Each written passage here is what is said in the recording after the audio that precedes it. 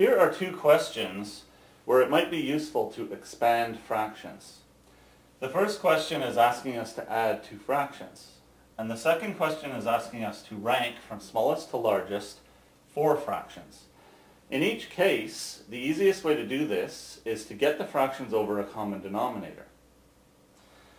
In order to find the lowest common denominator of two fractions, we need to know what the lowest common multiples are of the denominators 3 and 5.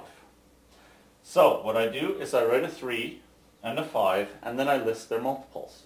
The multiples of 3 are 3, 6, 9, 12, 15, 18, and the list goes on and on. The multiples of 5 are 5, 10, 15, 20, 25, and the list goes on and on. The lowest common multiple of 3 and 5 is going to be the smallest number that's on both lists, which in this case is 15. If I see that there is no number that's on both lists, it means that I have to continue making the lists longer until I find a number that's on both lists. Let's finish off by answering question 1. We have to write 1/3 and 2/5 over the common denominator.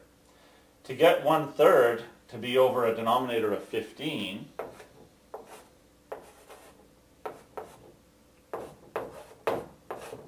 we have to multiply our 3 by 5. If we're multiplying the bottom by 5, we have to multiply the top by 5, and 1 times 5 is 5. 5/15 is the expanded version of 1/3.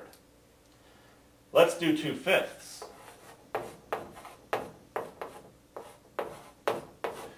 To get 5 to turn into 15, we have to multiply it by 3. What we do to the bottom, we have to do to the top. So we multiply the top by 3. 2 times 3 is 6. So 6/15 is the expanded version of 2/5.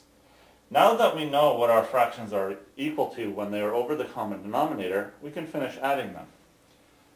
5/15, the expanded version of a third, plus 6/15, the expanded version of 2/5, is equal to 11/15, and we have our answer. This is one very useful way of using the skill of expanding fractions. Now let's look at question 2, where we're ranking these four fractions. We need them to be over a common denominator so that we can compare them and then rank them.